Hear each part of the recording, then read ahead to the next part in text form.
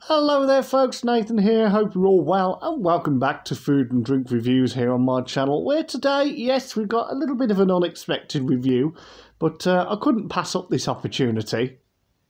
I was actually given this yesterday by my dad, and I thought, well, I'm definitely going to review this.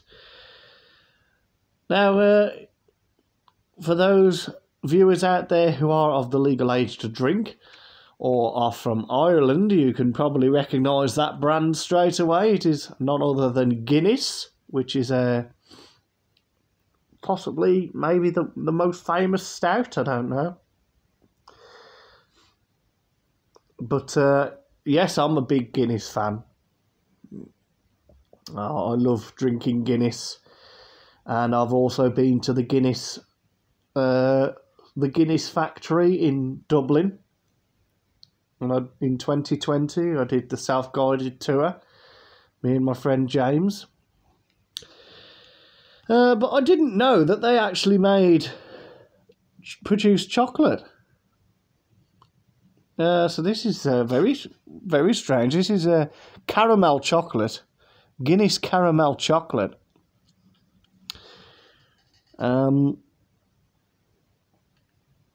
Obviously, I'll have a little read. I'll have a little read of it. And there's the back.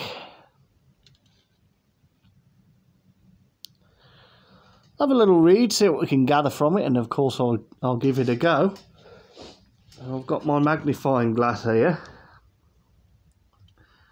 Yes, so Guinness caramel chocolate. Soft, smooth, flowing caramel flavoured with Guinness beer and set in a creamy milk chocolate bar. Oh, so it's also, well, we'll see if we can depict that, because Guinness has a very iconic taste. Mainly caused by the barley. Barley is a main ingredient in brewing Guinness. Silky smooth, it says, established 1759.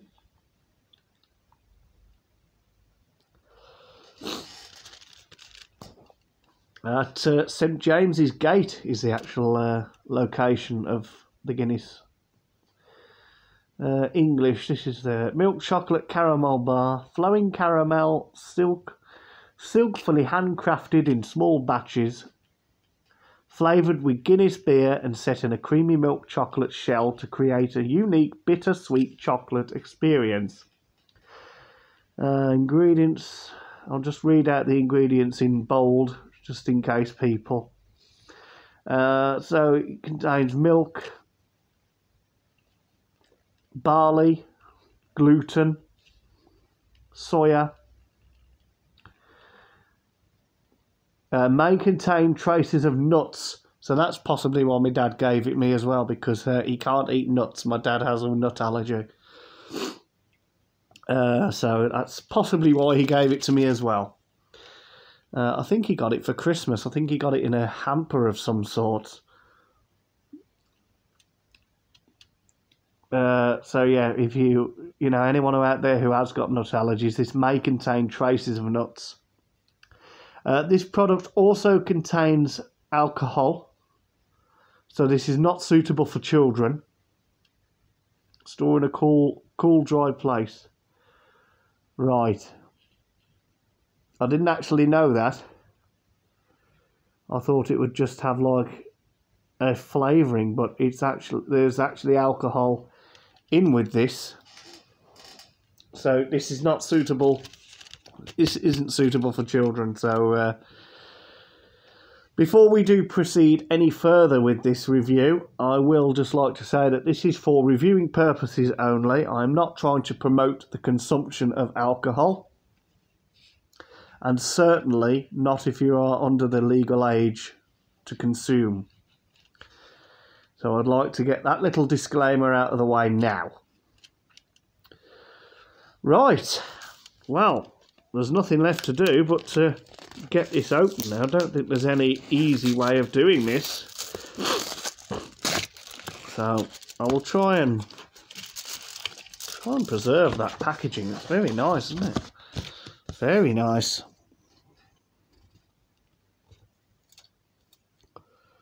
So there you go. So that's the cardboard packaging it comes in. It's wrapped in some silver foil. So I'm going to try and, please excuse the hair. It grows so quick, my hair does. I only had it done before Christmas. Right, I'm trying to do it ever so carefully because I don't want to tear the foil. But I've just got the feeling that it's going to happen anyway.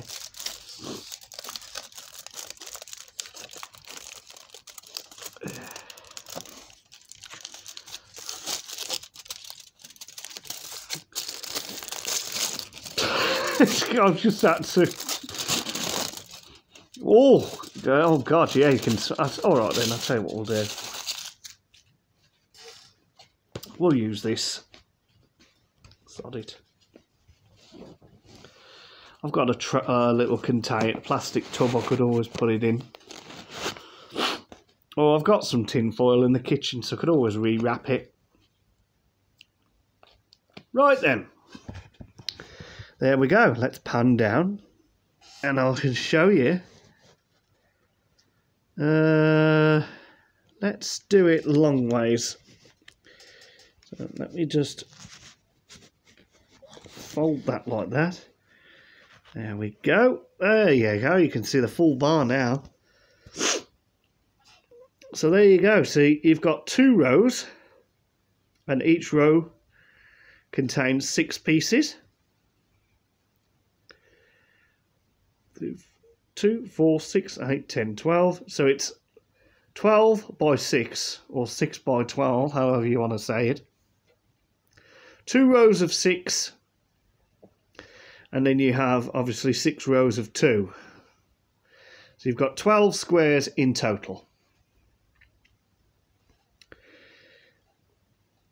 It doesn't look like... Oh, hang on. I might be wrong. I'll hold it up.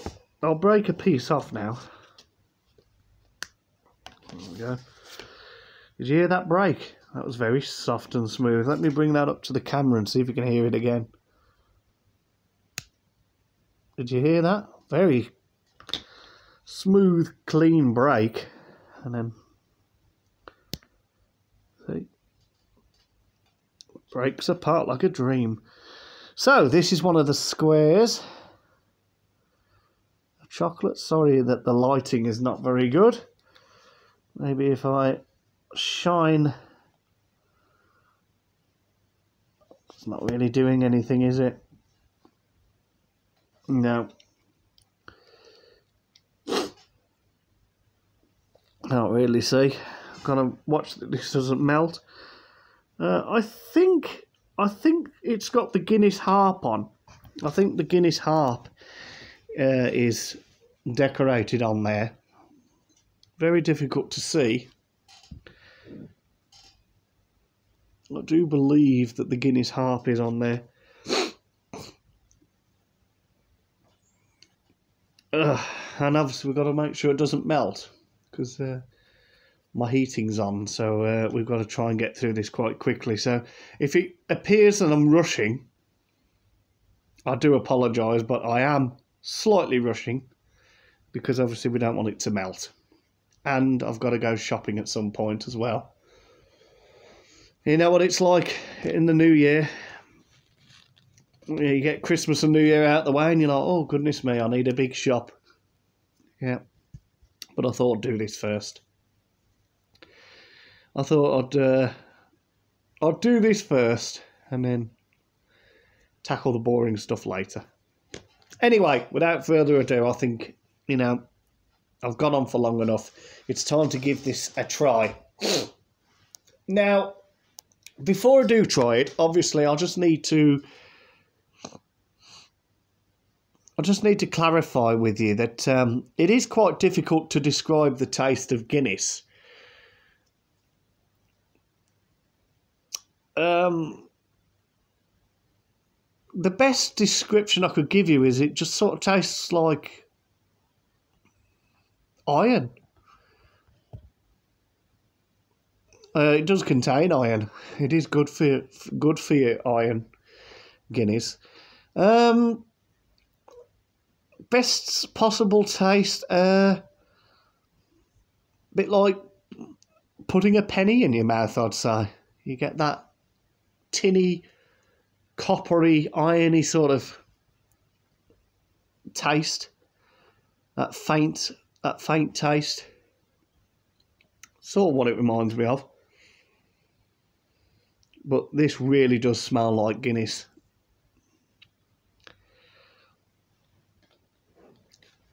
So, without further ado, let's give it a try. So, you know the drill by now.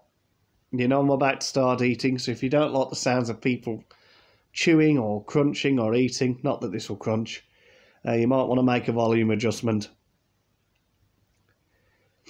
But here we go. I will just give you a second. I can feel a sneeze coming on. I hope it goes.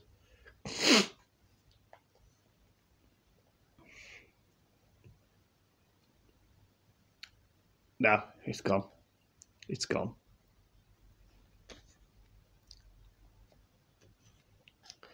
Right then, here we go. Without further ado, let's give this a go. First taste of a Guinness caramel chocolate bar containing real Guinness beer.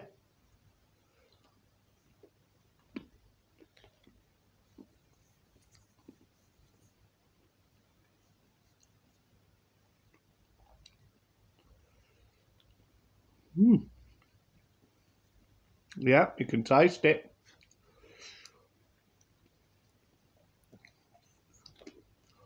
Yeah, you can taste the beer.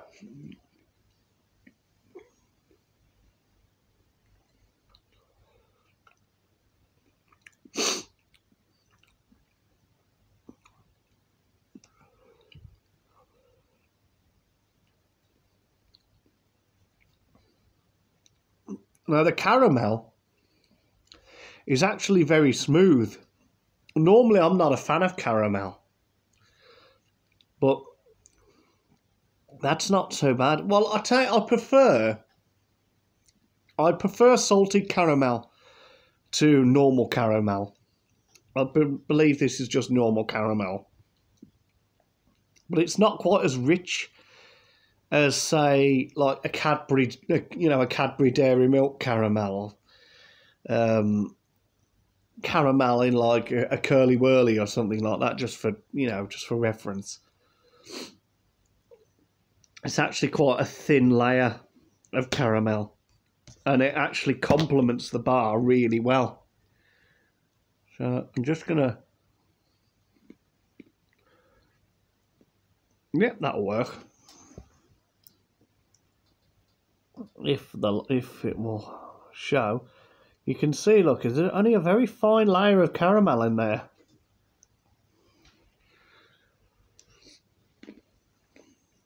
But it's just the right amount. Now, the chocolate itself, I can't really gather a specific taste. Partly because obviously it's made with the Guinness beer, which gives it, an unusual flavour. As you can see, I'm getting through this. Really, I'm getting through this. I've nearly eaten half of it already.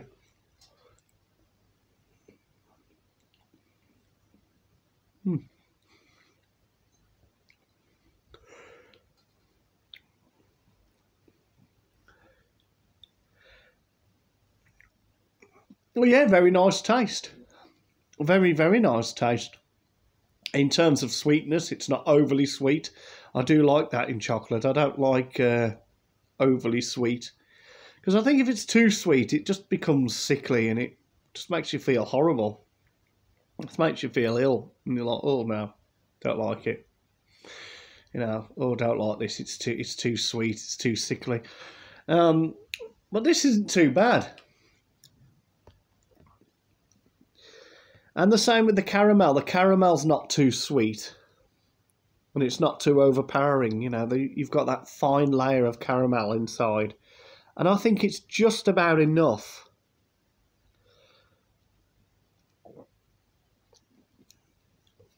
As for the chocolate itself, with the taste of the Guinness beer aside, it just tastes like any standard milk chocolate, really.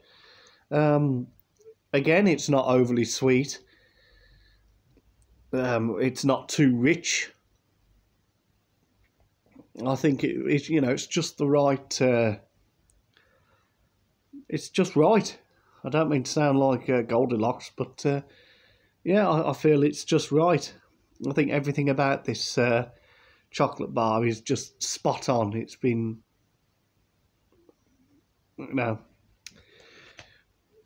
it's been made to the right standard. It's, the chocolate's not too overpowering.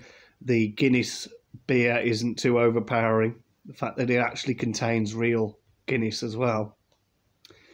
And above all, the caramel's not too overpowering. So all those three flavours just seem to complement each other and just make this a really interesting bar. And I'm really glad that I've had the opportunity to review it. So I can't really say anything bad about it. Obviously, like we said before we tried it, it's not suited for children. I wouldn't recommend children try it. And obviously, of course, if you're not of the legal age to consume alcohol, I wouldn't recommend it either. But if you are, then by all means, give it a go, see what you think. Maybe you don't like Guinness. Not a lot of people do like Guinness. I never used to. I only started drinking Guinness because I went to Ireland. I went to Northern Ireland in 2017 to visit relatives. And obviously I drank Guinness while I was over there.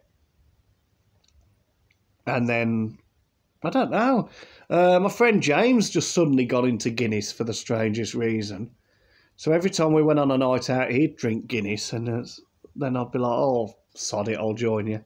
And then in 2020, before the pandemic, we went to Dublin for a couple of days. And obviously we did the self-guided tour at the Guinness storehouse. And we learnt to pour a pint of Guinness ourselves at the Guinness Academy. So, Guinness does have a place in my heart. And it was the first ever drink that my granddad bought me on my 18th birthday. It was the first pint I had after the limo dropped me off at the pub and all my family were there and other friends. My granddad Murray was actually one of the first people to buy me a drink, and it was a Guinness. So yeah, Guinness has a lot of good memories for me. So this certainly tops it. Well, it doesn't top it, but it certainly adds to those memories. And on that note, I've jabbered on for far too long. You're probably all fallen asleep by now. So I'm going to wrap this up by saying thank you for watching. I hope you've stuck with me to the end. Hope you've enjoyed the video. Don't forget to give it a thumbs up and leave a comment in the comment section. Let me know if you've tried this before or if there's any other flavours out there that you'd recommend me trying. And I will certainly attempt to source them. Don't forget to subscribe to the channel if you haven't already. If you have subscribed, I'd like to thank you for your support. I'm nearing 200 subscribers now, so that's absolutely fantastic. I can't believe how many subscribers I've got. Absolutely brilliant. I really appreciate it. Don't forget to share the channel as well. If you find a particular video interesting, maybe give it a share. See if more people enjoy it. Share the channel.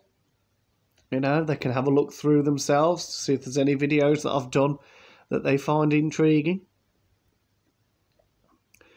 And until the next video, whatever, or indeed whenever that may be, it just remains for me to say, take care, stay safe, stay strong, and as Grandad Murray used to say, stay happy. And I will bid you farewell.